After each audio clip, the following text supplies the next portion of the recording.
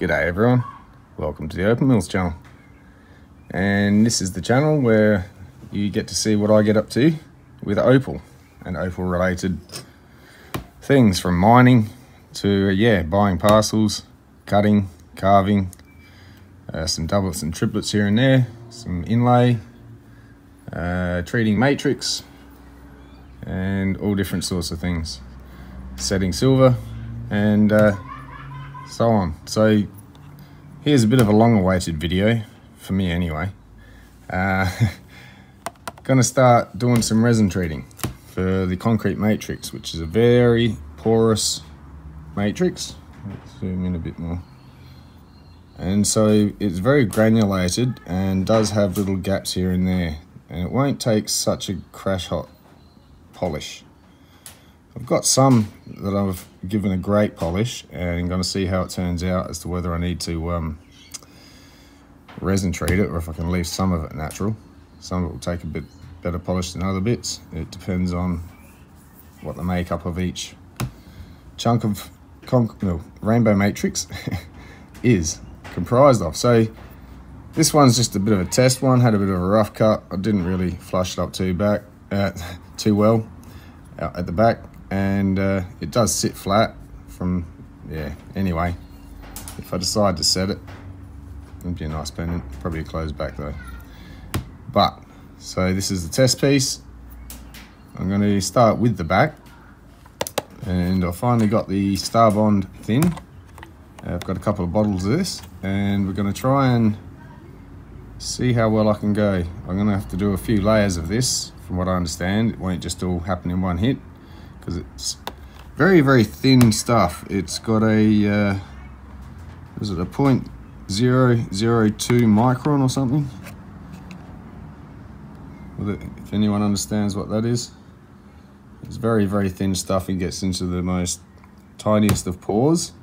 So I expect the first coat to just soak right in and still leave it sort of rough looking.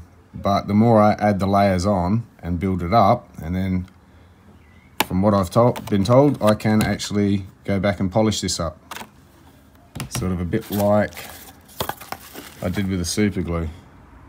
And I can get a polish, but hopefully without all the missed bits. Anyway, we'll do a better job with this one. So again, I'm going to use this little thing. So just line the pins in there, sort of tidied them up a bit at the tips, and get the super glue off, but that's just going to be resting there while it dries. But I'll start with the back, and I'll just give the back a coating and let that dry out before I do the top, and then that will be coat one. We'll do the second coat as we go. So I'm very keen to see how this stuff actually reacts, as far as giving it the wet look, the polished look, the look we're after. And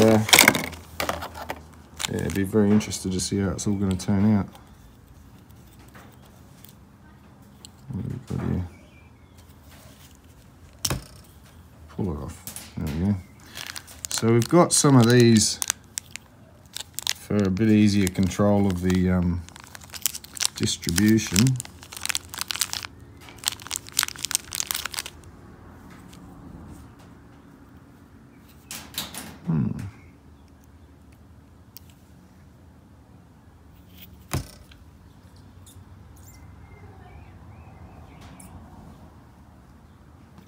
I think that's to prick these open.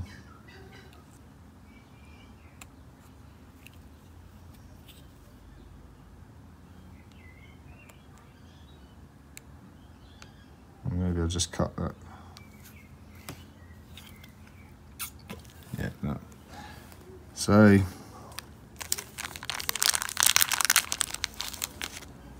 get one of these, and they're supposed to just sit on over that.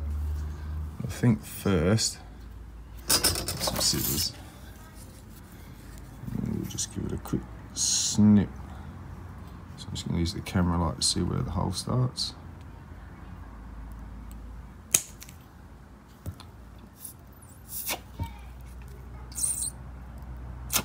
Nope, not yet.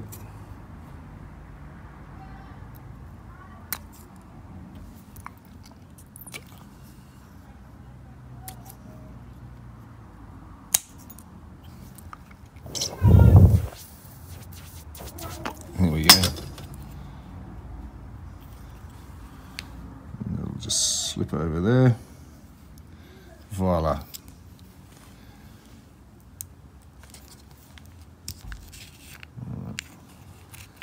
So I'll just actually read out the directions for everyone on this, I suppose. Unscrew the cap. Screw on the long nozzle. Take this off. Create an incision at the tip. Done that. So optimal bonding is applying 1 drop per square inch. And that's advised. Excess amounts may delay curing time of the adhesive, and compatible materials: wood, metal, rubber, leather, ceramic, stone, and most plastics. So we just want this to go on and soak in, and so it says use sparingly. That application I think is more for the gluing side, as this can also be a very it's an instant adhesive, so it has more than one use. Nonetheless, we're going to use it for this. So we'll put that there, and the stone's totally been dried out for a few days.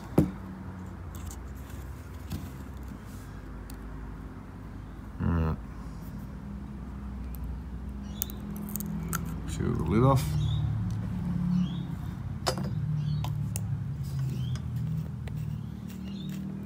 Screw that on like that, and we'll see how this goes. I'll zoom in a bit. Put it that way.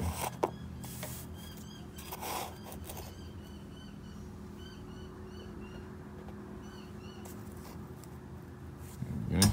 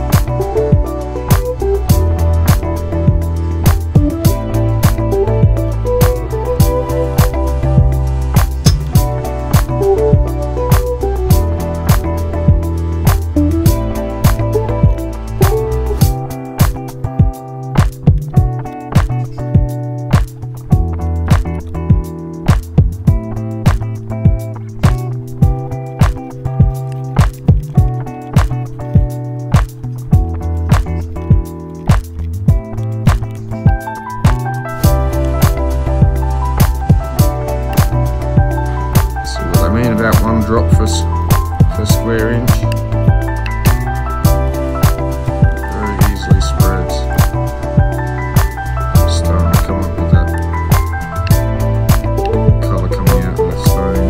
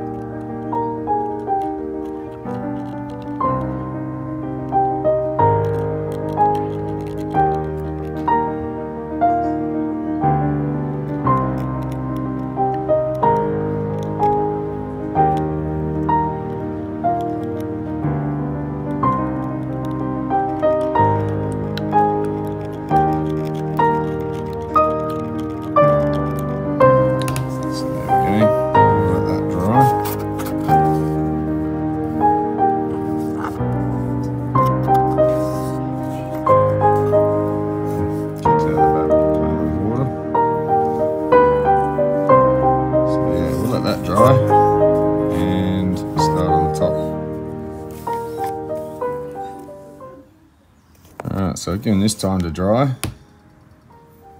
It seems pretty dry. It's very non-sticky at all. A couple of missed spots, I'll get to them after.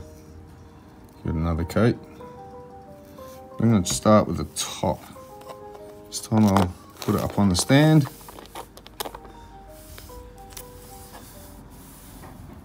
And do it that way.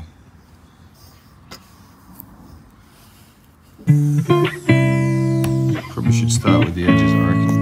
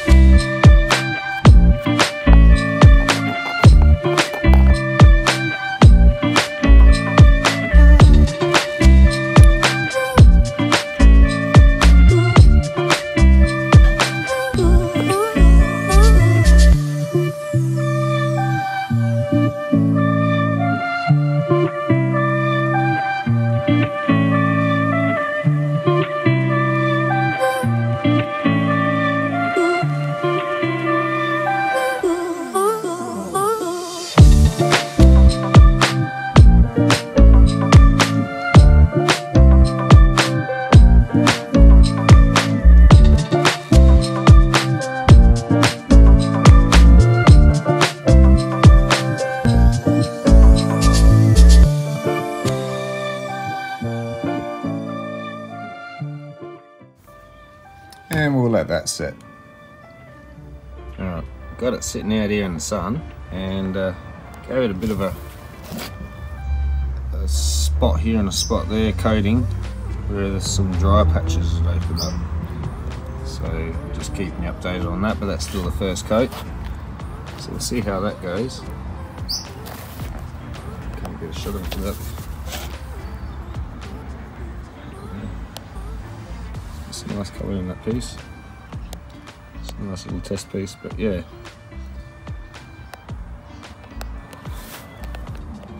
Seems to be absorbing quite well. So there's another dry spot, right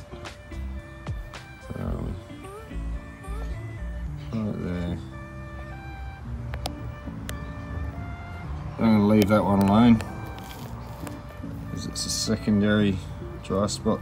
I've already done that spot and it's dried again, so maybe it's just soaking in. So I'll let it do its thing and might then try and give it a bit of a rub and polish and see what happens, and if there's any pores that still need filling, we'll give it another coat. We'll see how it goes. Alright, here we are next day. It's had plenty of time to cure overnight. And no matter how many times it dried out, I kept filling it, but it kept absorbing it in these patches. But the rest of this is built up on top of, which needs to now be brought back to the surface. And hopefully it's filled a lot of the pores. It's going to need probably a second coat, but I'm going to clean it off and see what it looks like as this. So I'm going to go back to the black pad on the Gem Master and see what it comes up like. Because this one did look, as you can see, there's still a bit left, as badly as this looks, but that's kind of what's needed a bit of a build up. But we'll see if it fills any of the holes in too. Okay, so on the black pad, just going to start around the edges and see what happens to it.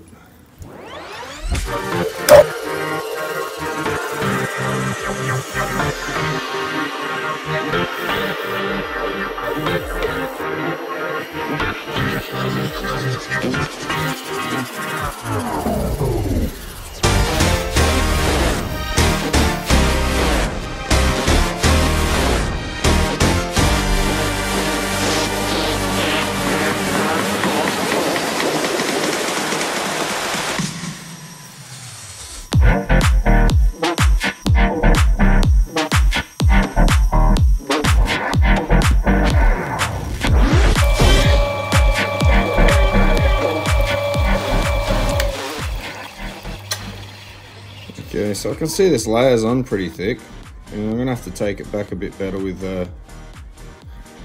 without this. So we're gonna try this, very gently remove it back.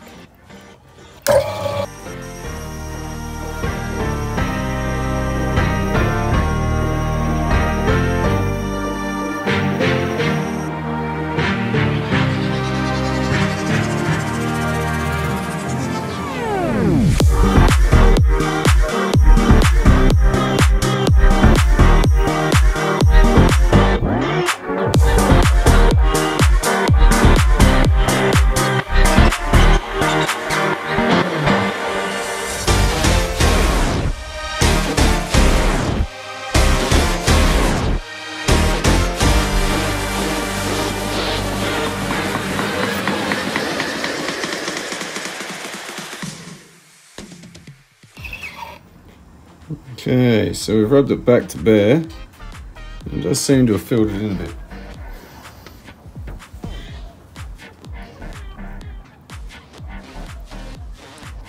Which is good. So I'm going to let that dry out thoroughly. And then we're going to give it another coat. So I'll put this out in the sun. Okay, so it's nicely dried off. Still retained a bit of the, I know some of it's actually soaked right into the pores, because it's actually got a little bit more colour than it did have dry to start with. So, let's see my handy dandy bit of nails. Now I'm going to start from the middle again.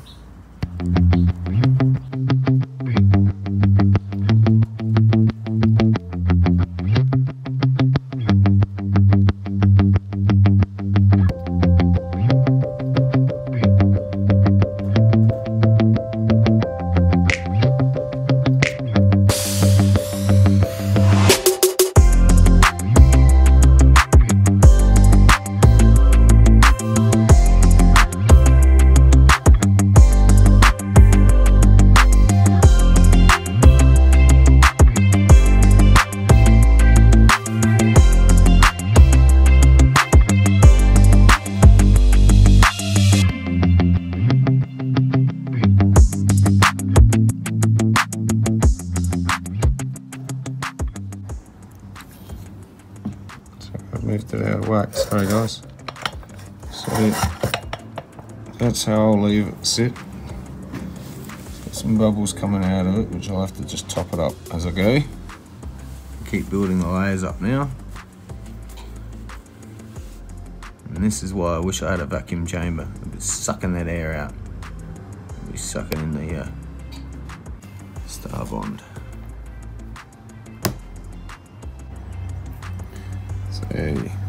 Here's the results of the second coat, and I just went and polished it up through the pads on the wheel. It's a little bit rough still around the edges. Oops. And it still does have a bit of pitting. It's like it wanted to follow the contour. Some of it's filled in here and there. Like that there. It's filled in over the top. But yeah, I'm not sure if I took it back down a little bit too far or what I've done, but it has come up with half decent polish anyway. I think I might go give it another treat, but this time I'm going to go with a vacuum chamber. So we're going to order one of those and get back to this piece, plus a bunch of others I'll show you in a minute that have been in for a treatment. Some for a second time, some for their first, but yeah, we'll go through something to have a look at. But yeah, it's quite a decent polish, except for those pores, or apparent pores. I'm not sure if they're just dark spots or pores.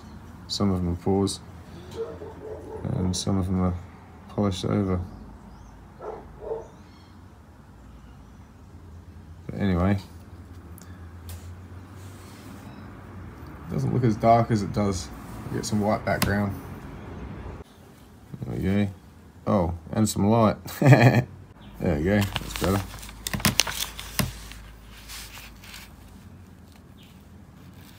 yeah, colours are a lot more sparkly in person. Again, camera and matrix isn't best of friends, but it's not too bad. Showing off a lot of the flashes and the sparkles. Zoom in a bit too far. So yeah, definitely a vac chamber, and that'll be the next progression in learning how to resin treat, for me anyway. I really wanted those to have filled in a bit better than they have, but they kind of haven't. It doesn't really dip down, so it has filled in a bit, just needs a bit more. And I only did 2 coats, so that could probably come off a bit. So it could probably do with a 3rd coat as well. But I'm going to try and get one of these videos out just to show you, and that's what I've come up with so far. So I'll put this video out after I show you what's coming next, and get on with it.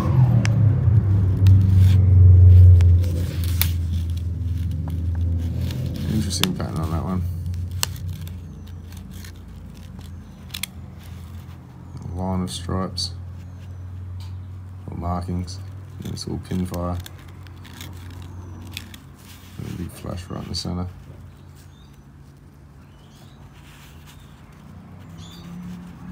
Anyway, I'm playing. So, here's the beginning of my favourite time of the treatment, where I get to see what it's like. So we're just going to turn that off and let that cool down, and then we'll take that inside jar out and put it into the bicup soda and get our first look. Alright, so first and foremost, safety gear. The gloves on, safety glasses on. So we're just going to take this out. It's cooled down slightly. Carefully remove it and let it drain. I'll speed this bit up.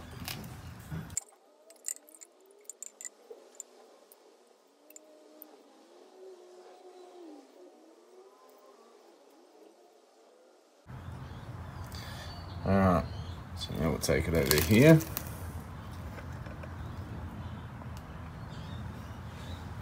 And slowly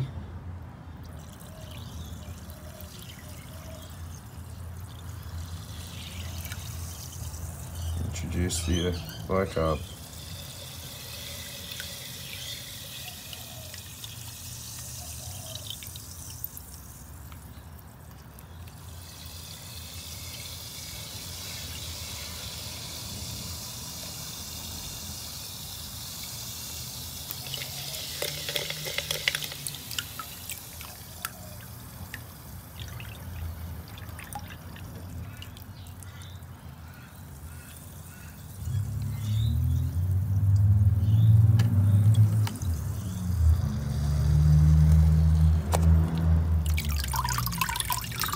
Away for a bit. See the colour's starting to come out.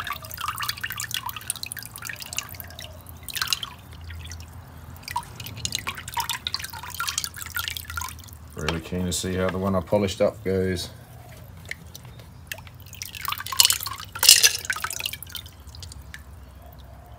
At the bottom there, the big one. So yeah, we'll let this do its thing for a bit and come back. I'll just tip them out.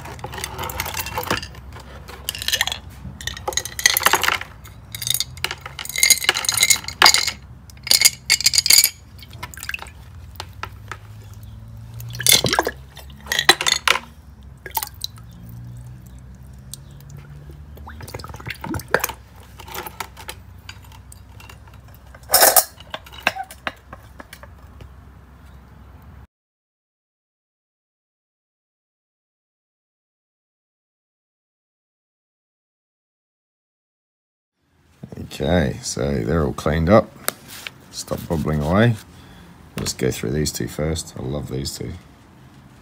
I think they turned out fantastic. Just a quick wipe. Great set of earrings there.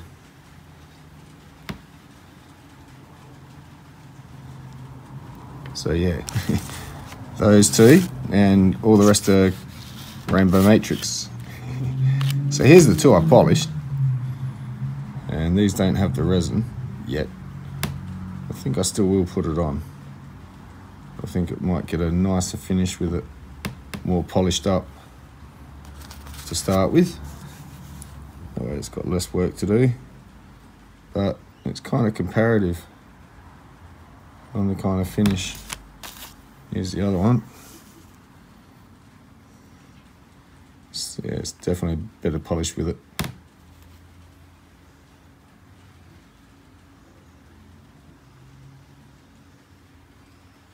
Yeah, and this one's going to have another coat anyway.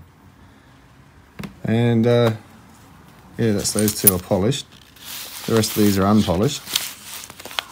So I think they did a bit better on the second treat. A little bit darker. Especially this one.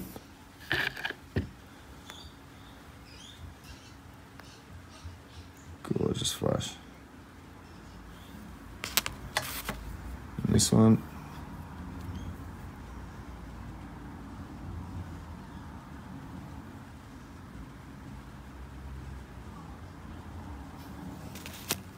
This is one of my favourites. I like the colours and that pattern. In person it's so much more sparkly, sharper and intenser colour.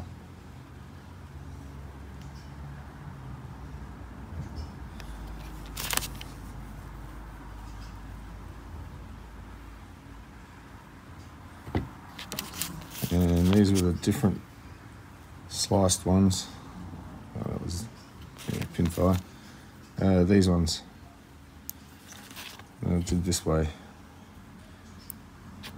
As in these ones were cut that way up, and these ones are from the side. I think they came up a lot better.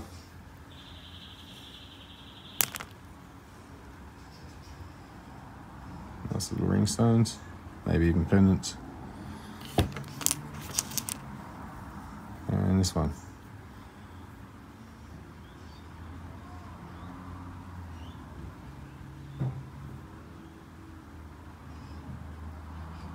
So these are going to get coated along with these, and I'll do that behind the scenes and show them in another video when they're done. But I'm hoping to get a good result like that. I'll put the contrasting photos of this up from the before and the after, so you can definitely tell the difference.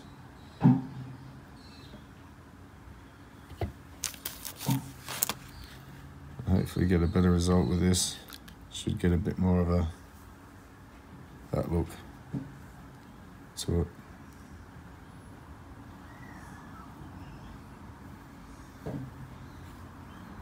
Which I think is much better. So that's what we'll go with. This one's just got colour all through it. Massive nice pendant stone. So I'll be setting some of this as well in upcoming videos. We're going to spend a day silversmithing. I will be spending a few days, but I might jump on for a live. Got to do the subscriber parcel next. But yeah, that's what we're up to with this one. That's the first treatment of resin treatment, Starbond. And I'll keep you up to date on how these fill out. See if I can get them filled up a bit better. And when we get a vacuum chamber, that's when the fun will begin. Get an even better result. So yeah, hope you enjoyed that, and I'll see you in the next video. Cheers.